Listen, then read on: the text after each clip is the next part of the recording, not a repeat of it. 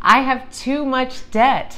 Can I do infinite banking? My name is Carmen. And I'm Darius. And we are the founders of Wealth Nation.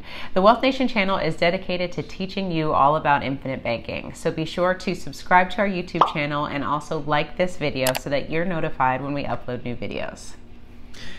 I have too much debt it sucks right now. If I can say that, be honest with you, yes, it does suck, but you can use infinite banking to get yourself out of debt. Now, what's going to happen is you're not going to reduce your minimum payment. You're just going to redirect it. So infinite banking, if you can afford to save money and pay your debts, what you're going to do is use infinite banking to take over some of those debts and redirect those funds back to yourself. So it doesn't matter how much debt you have or what you want to use infinite banking for, whether it's your mortgage or you just have a whole bunch of credit cards or a car note, you can use infinite banking for anything because it's infinite. And the most important thing is the banking process. You're already banking because you have debt. You borrowed money from someone else and you're paying them principal and interest, which is leaving your household. Infinite banking is going to allow you to redirect those funds back to yourself. And to put things into perspective, Darius and I, we had $60,000 of debt. We paid it off and then we got back into more debt.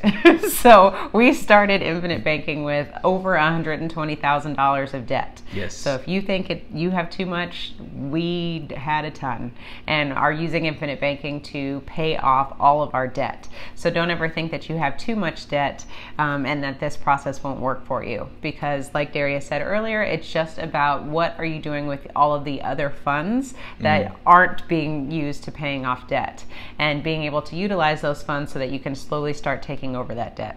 So don't get discouraged if you feel like you have this weight on your shoulders. Darius and I started with $120,000 of debt, and in 1 year we knocked all of that down to $80,000, which is huge.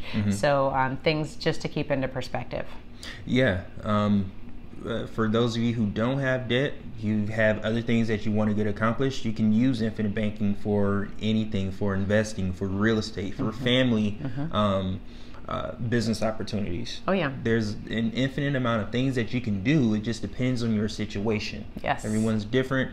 Everyone's debt obligations are a little different. Yeah. And you can use infinite banking for that. And I'm glad that you brought that point up, because I feel sometimes a lot of people think that infinite banking is just for debt relief. No. And that's not the case. We talk about banking. So in the words of banking, we're just talking about money in general. So you can use infinite banking for a variety of different things. For us, it was debt. For other people, it may just be cash flow or investing. So depending on exactly what it is that you want to do and the goals that you want to accomplish, we can help you with that when it comes to infinite banking. But don't ever feel like, in this video is talking about debt specifically, if you feel like you have too much debt or maybe are over your head kind of thing when it comes to understanding your options, then just reach out to us. Our email is in the comment sections below.